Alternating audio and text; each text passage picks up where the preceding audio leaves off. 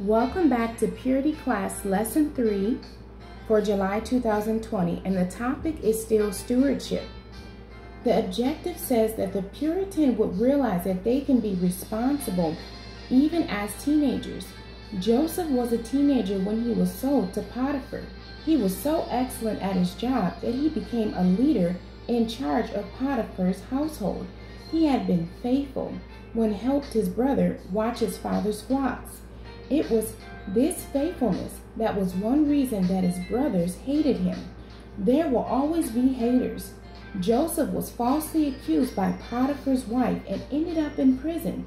Even in prison, he was faithful. He didn't allow his circumstances to determine his character. God gave Joseph wisdom and became second to Pharaoh. So let's look at Deuteronomy chapter 8. Verses 17 through 18. It says, "And thou say in thine heart, my power and the might of mine hand hath gotten me this wealth.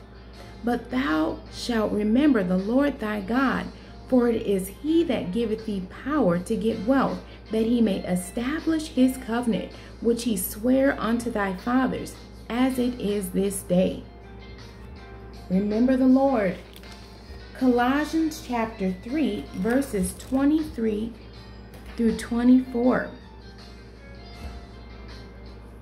That says, "And whatsoever ye do, do it heartily as to the Lord, and not unto men, knowing that of the Lord ye shall receive the reward of the inheritance, for ye serve the Lord Christ."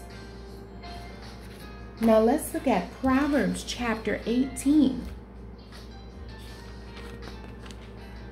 Verses 12 through 17. "Before destruction the heart of man is haughty, and before honor is humility. He that answereth a matter before he heareth it, it is folly and shame unto him. The spirit of a man will sustain his infirmity, but a wounded spirit who can bear? The heart of the prudent getteth knowledge, and the ear of the wise seeketh knowledge. A man's gift maketh room for him, and bringeth him before great men. He that is first in his own cause seemeth just, but his neighbor cometh and searcheth him."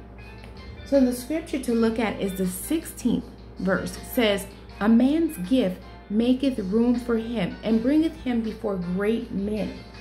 God wants us to be good stewards of the gifts that he gives us, and also use the gifts that he gives us to serve him by serving God's people.